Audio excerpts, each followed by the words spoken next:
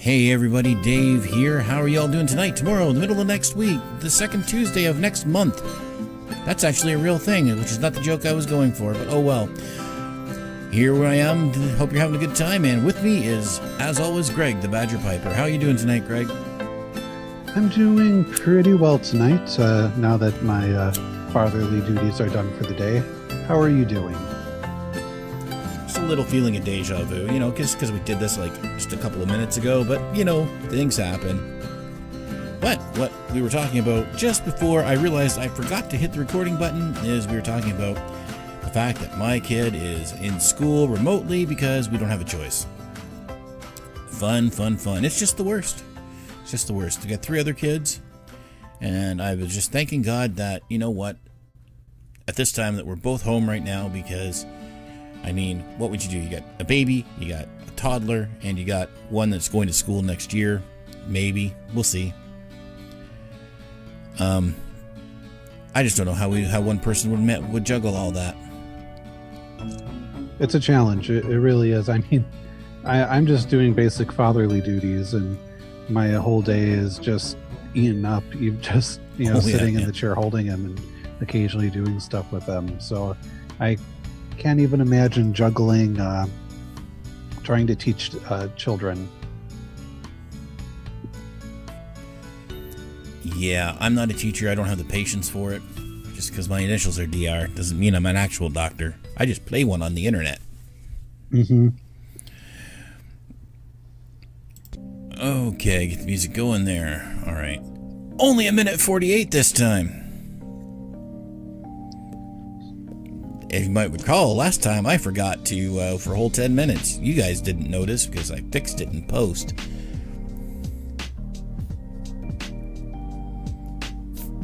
But anyway, tonight we're going to be going into the Manadlorian. Episode 7. Yes, we're finally getting back to the show. And, you know, I think I'm glad that we didn't watch episode 7 before the break and record an episode and leave the last part. Oh, yeah, because that would have just been a month off would have just been too long to leave between 7 and 8, since it's basically cliffhanger. Right. But yeah, no, it's good to get back into the groove, and actually, it's been so long I had to actually search Disney Plus for The Mandalorian, because we've been watching kind of other things in its place. But finally found it, and I had watched it in December, but watched it again tonight for just a refresher, just to refresh my mind. But yeah, no, the episode is The Reckoning. But before we hop into the episode, what are you smoking tonight? Well, what I'm attempting to smoke tonight is some Dunhill 965 and the Charlestown Cobbler that you sent me that you got me at Chicago a couple years back. Oh, nice. Very good choice. And I recognize the pipe you're smoking. Mm-hmm. It is a Nate Rose. It is a combination of a Lumberman and Dublin, which we dubbed the Willow's Pipe. And inside I am smoking McConnell's Honeydew Flake.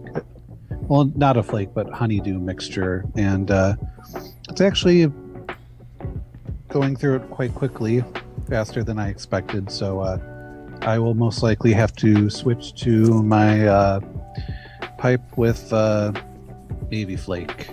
Nice. By McBaron. Can't go wrong with a Navy Flake.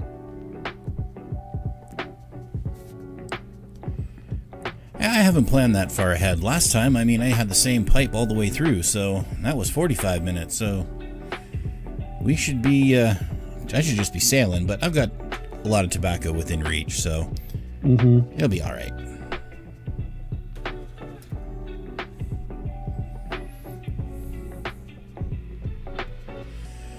So stuff. we should dive right on in here.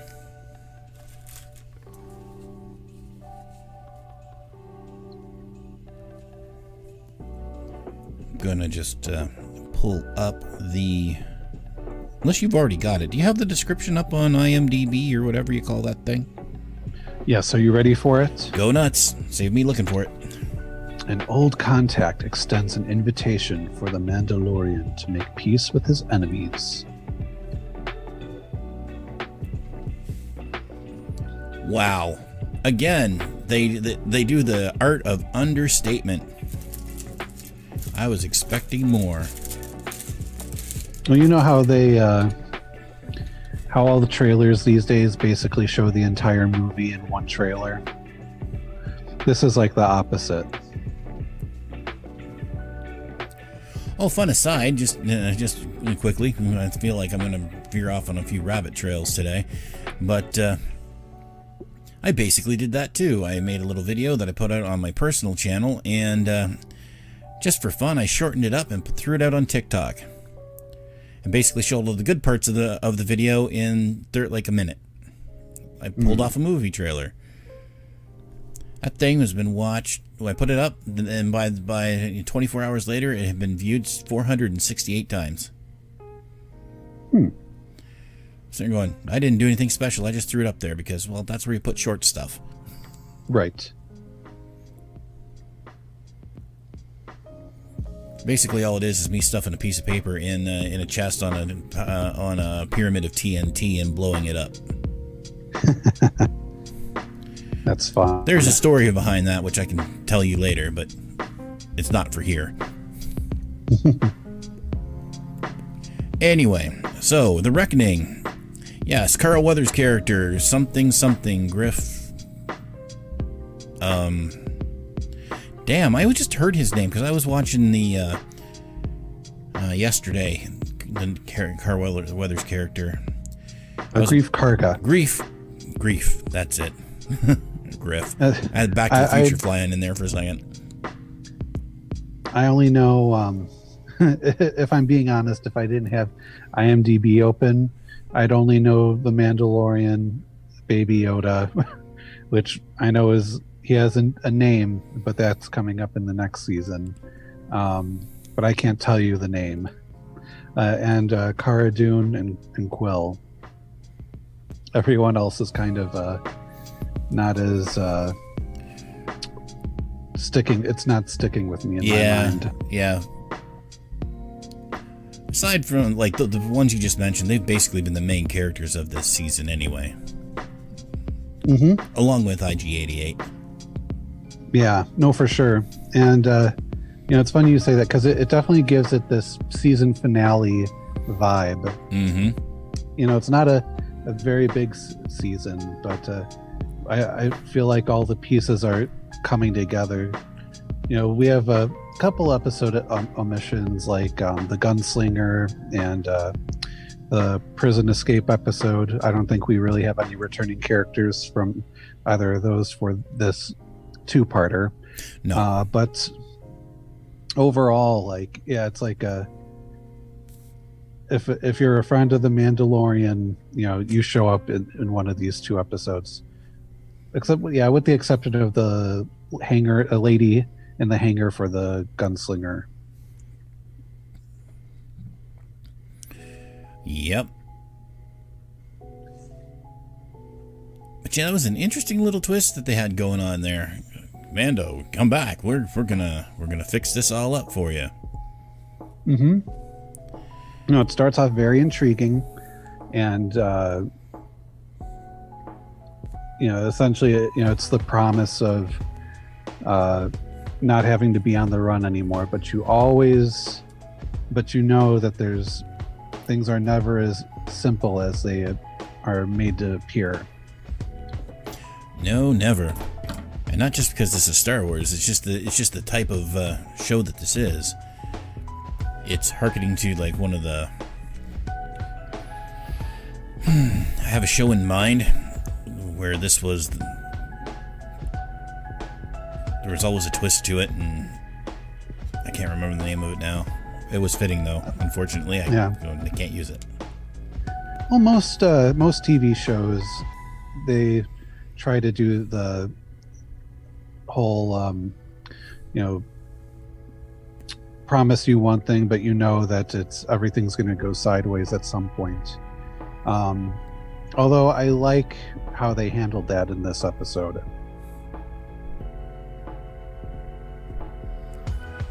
Yeah, it was very well done. Mm-hmm. And really, it's interesting too, because a lot of the episodes, it's very sparse in terms of the casting. Like normally, you just have the really essential people. So it's unique to have so many people like on the Mandalorian ship.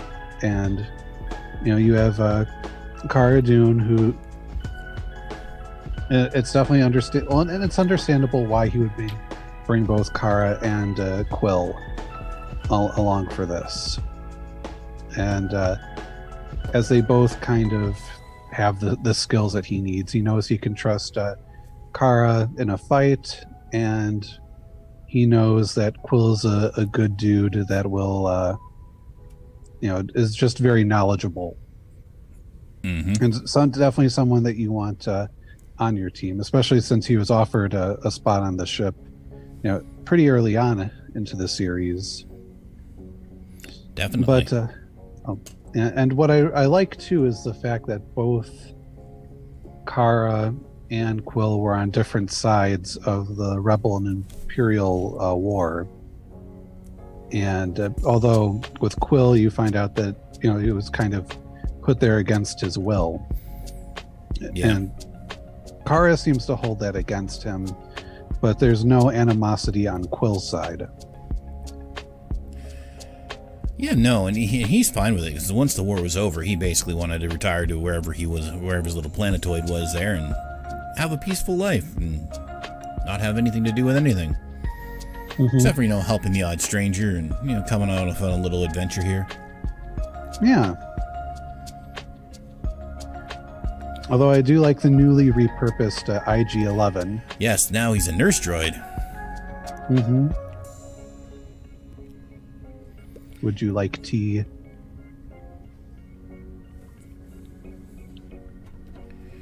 And it makes sense that Quill would find him and repurpose him. I mean, mm-hmm.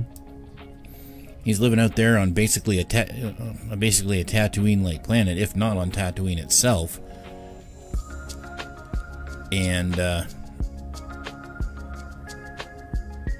you're out there on your own. Like, if you find a droid that you can rebuild, why wouldn't you? Mm-hmm. Because if you don't take it, the Jawas will. Mm-hmm. So, yeah, he's doing that, and Mando stops by, recruits him, mm-hmm. heads off to the planet where he left Cara Dune, stops by and recruits her. In the meantime, Baby Yoda takes the ship for a little cruise for a little for a little moment when it's just Mando and Cara, and takes control of the ship, and Mando has to jump in there and get him away from the controls. Oh, that's hilarious! That was hilarious. I like that. I'm sure they had fun coming up with different scenarios for this to happen, but I like the random little things that Baby Yoda does to get into trouble. Oh yeah.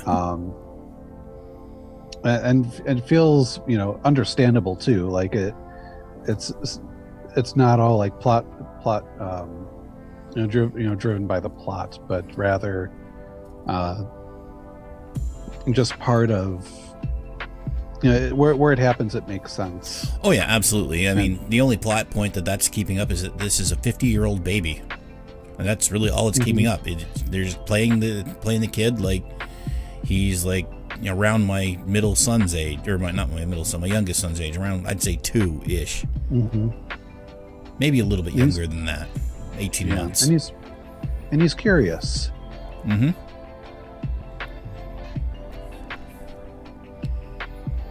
Although he does try to strangle Cara just because he thinks that she's a threat at some point. Yeah. And we will get in season 2, because I've already watched it and looking forward to rewatching it again. We do get some explanation as to why he flips back and forth between light side and dark side powers, so that's something to look forward to. Oh, nice. I do look forward to that. So yeah, then they take the Razor Crest and they're off to I can't remember the name of the planet. I really should start making notes for these things instead of not going in like not scripted. The planet where basically everything... Pretty much where it started and where it shall end.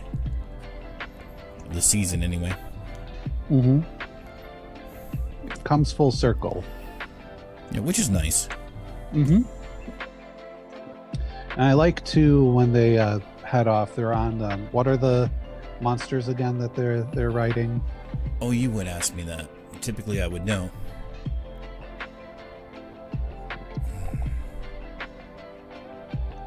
Largons. I don't want to say anything because I know I'm going to get it wrong. They're mounts, essentially.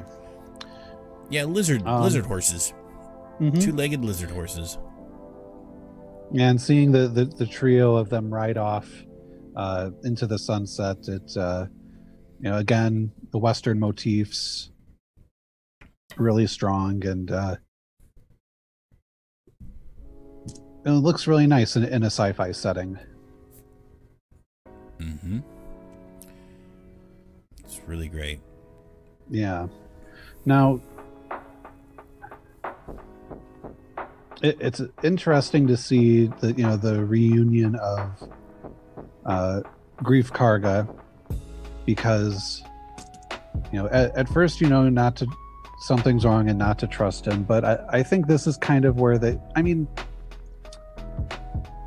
before with the Mandalorian, in the beginning of the season, he wasn't really viewed as necessarily evil. He was just the guild leader. He had a good rapport with the Mandalorian. Things only changed because the Mandalorian went back on everything, and so he's just merely keeping up with his business, for the most part. But we get to see different sides of him, like when he first sees Baby Yoda for himself, and which at first we don't know whether he's just kind of play acting or not, but thanks to the little incident with around the campfire that evening, it actually gives him a change of heart once he realizes that he's been saved by them, and therefore he feels obliged to help them. And so he ends up turning on the two guild members that he had brought with to take out Mando and his crew, and ends up joining them. Yes, he does. For the mission. And they need another person when we're getting down to that mission, how that mission's going. But yeah, there's an interesting little thing about that particular scene that you're talking about. Because this is where we see Grogu force heal Grief's arm. Now, this episode came out, was released days after the release of one of the, I can't remember which one of the Star Wars trilogy, the new one. And that was the first... Episode 9. Was it episode 9? Was it the last one? Yeah, it was episode 9. Because that's the one where we actually see force healing for the first time. So it was brought into canon only days before this episode aired. Or maybe a week, but you get the point. This is a brand new ability that we only just seen if you went to see Star Wars the Last Jedi? Rise of Skywalker. Rise of Skywalker. I am all over the place tonight. Wow. It's been a long... Well, 2020 was a long year. We're only 21 days into 2021, and it's already been a long year here. Gotcha. Well, that's mostly just due to the forced homeschooling. Mm-hmm. Mostly. But yeah, like that's a cool thing about this whole thing. You see the force powers for the first time, and then you see it again just a few days later, like, boom! Yes, this is a thing. Right.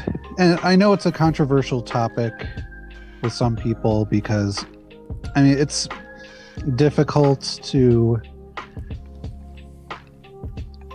I mean, it's difficult to say, like... Because with something big like that, it's hard to be like, well, you know, why wasn't it used at this point or this point in previous stuff? And, you know, I don't necessarily know if there's really ever going to be an adequate explanation for that stuff. It's more of just a, hey, this is a new thing we added. But it really isn't a new thing they added. It was something they're like, as we all know, when Disney took over Star Wars, they wiped out the canon from all the expanded universe and made it Legends. What Favreau and Filoni are trying to do is bring some of the stuff back that fans appreciated and liked from the Legends and reinstate it in canon through the Disney canon. The Force healing ability was one of those things that was canon before, but Disney wiped it out. And there were only select Jedi healers that could do that. Mm-hmm. So it's not a common ability.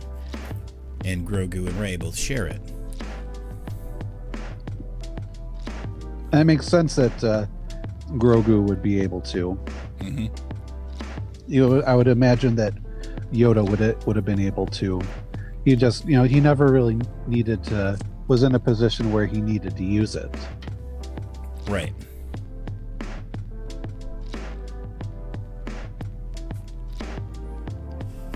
I will say too, I liked the scene at the campfire when like the flying monsters came in.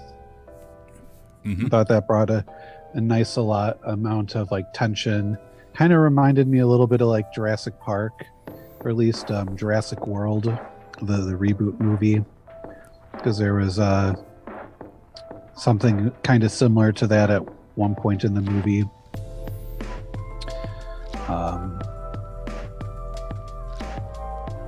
But yeah, so we get Grief Karga, you know, basically, you know, coming to the light side and working with the crew and trying to help the Mandalorian and you know, the Baby Yoda escape. Yeah, so it's at this point where they come up with their plan. Cara Dune and Mando and Grief are going to go into town with the empty carriage, and they send Quill back to the Razor Crest where IG-88 is minding the ship to keep Grogu as he is known. And I would assume that most people who are listening to this by now have already watched Season 2 anyway, so I don't think there's any spoilers there by letting his name out. Yeah. To keep him safe. And they're walking in, you know, they're expecting, you know, a small amount of stormtroopers. They get in there, get to the cafe, and there's a lot more stormtroopers than they're expecting. Like basically a battalion's worth, if I made my count right. Yeah, not just the normal ones, but some scary ones in all black. Yes, the Dark Troopers, as it were. Or at least our first indication that we might be getting some Dark Trooper action.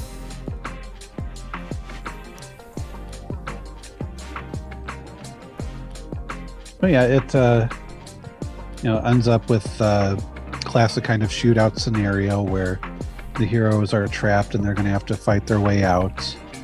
But once they realize that Baby Yoda isn't with them, and Quill left with the Baby Yoda, but You know, no matter how fast he can run on his blurg. On his blurg, it's just not fast enough to outrun speeder bikes. And the last shot you see is one of the stormtroopers snatching Grogu up, and poor dying Quill just lying on the ground, which is devastating because,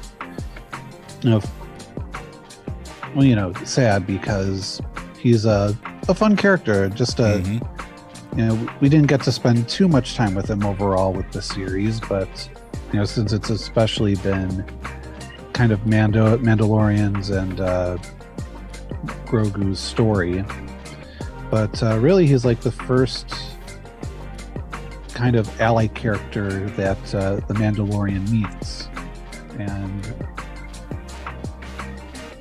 I mean, but if a character is going to die, it makes sense that it's him, in terms of out of the Mandalorian and his allies. But still, it's kind of a bummer because he's pretty likable. He was a very likable character, and it's always sad to see a character die, but you can't keep everybody. I mean, right. You and I both know that's harkening back to The Flash, which was our roots in doing this type of podcast. They keep all their characters, and that gives you a bloated roster.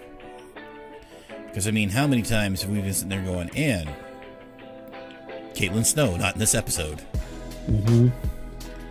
Right. So, I appreciate where Favreau and Filoni are coming with, okay, we got to have people die. We just can't keep everybody.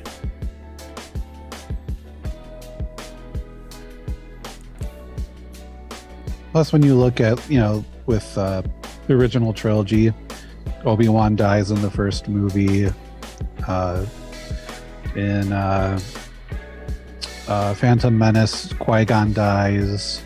It makes sense to have a character die at the end of the first season or movie. He's in that mentor kind of role, and the mentors usually die around this point. Absolutely. Which is the reason why you don't become a mentor or a teacher.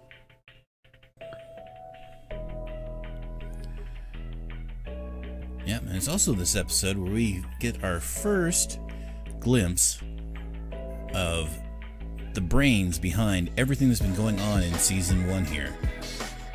Yes. Right at the end, we get introduced to Moff Gideon.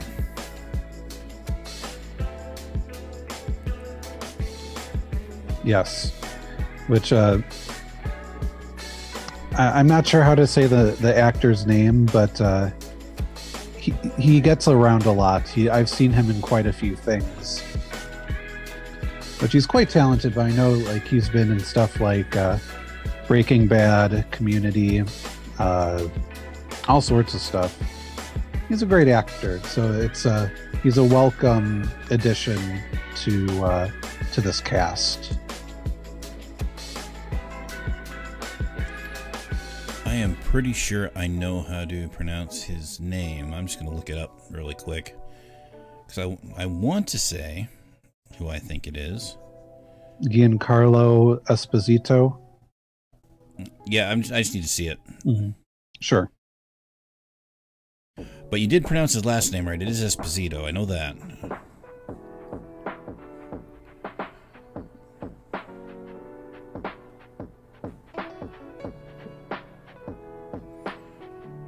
Okay, cast. Here we go. Giancarlo Esposito. I knew as soon as I see it, I'd be able to pronounce it because I've heard it enough. Cargo, okay.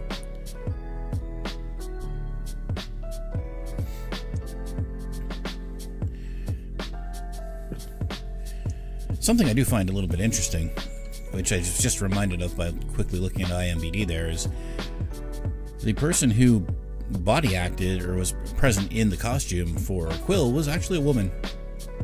Yeah, I saw that. That was kind of interesting. You never would have assumed that. No, not at all. I didn't actually know that myself until I was watching Star Wars Gallery making of Mandalorian Season 2. I found that out yesterday.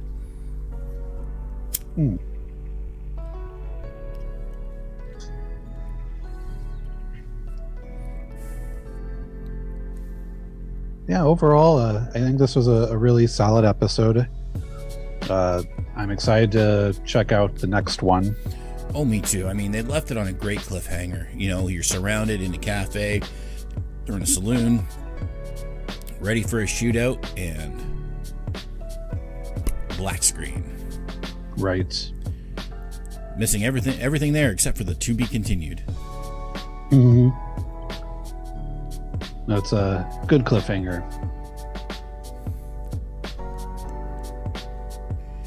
And certainly well worth the wait. Because from my previous experience watching it already, it was a great episode. I'm looking forward to rewatching that episode this week. Same here. So, I think that's pretty much all my thoughts for the episode. How about you? Me too. I mean, it was a great episode. There's really not much to say about it. From my standpoint, either if you want a more detailed explanation as to how things go and something a little bit more focused on the production side of things, go out and find the guys, the podcast, Star Wars TV Talk. That's their total focus. They focus on all Star Wars, and they're just right on the ball. So if you want a little bit more detail, go listen to them. I do. Yeah. But yeah, overall, yeah. Looking forward to wrapping it up and then getting into season 2. This works out great for you. I mean, you don't actually have to wait to get into season 2. It's already out, and you can just go right into it. Right. Yeah, there's I find that's the problem when I watch a show that is still running and you binge everything up until and then get caught up and then realize that you're gonna have to watch the rest of the episodes along with everybody else at the normal speed. Yeah, I heard something about that too, because Mandalorian Season 2 has already been out and is over. Mandalorian Season 3 is not coming in at the end of the year this year. It's coming out in 2022. There's a reason for that, but I can't get into it right now because if you have, there's still a possibility that you haven't seen those episodes yet because they were only just over like a couple of weeks ago. So I'm sure there are still some people out there that haven't seen all of the episodes yet, and we'll cover that when we get to it. But I know there is a reason for it. I mean, what do you think they'll rename the show to since the Mandalorian died? I don't know.